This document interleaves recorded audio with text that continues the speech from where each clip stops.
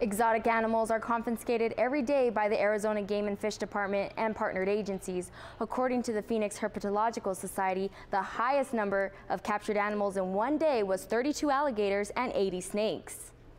Daniel Marchand cares for exotic animals like alligators, turtles, and snakes. His passion for reptiles started at a young age when his dad built their property in the desert. The only thing that was out here were reptiles and other things in the desert, but I focused primarily on reptiles and learned about them and enjoyed them because it was kind of the only thing I had to do on the weekends. His passion has helped many exotic animals here in the valley who were once illegally the pets of local residents. They come from all over and for many different reasons. A number of animals here in Arizona that we have at our facility currently come through confiscations, obviously. Arizona has strict laws about the possession of exotic animals.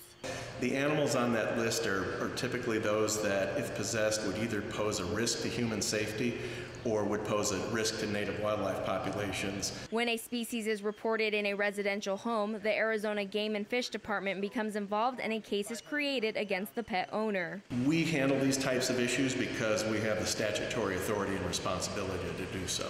These animals come from all over the world. Some are even shipped by standard mail. People buy things, they get too big, they get afraid of it, whatever the reason is, then they have the tendency they want to turn it loose. To avoid any animal attacks, these departments and societies get involved to keep residents safe and prosecute owners. But the pets never go back to their native environment. They basically become evidence, just like anything else. Like if it were drugs or guns or anything like that, that's evidence held against that person to show that they did have it and it was an illegal thing that they did.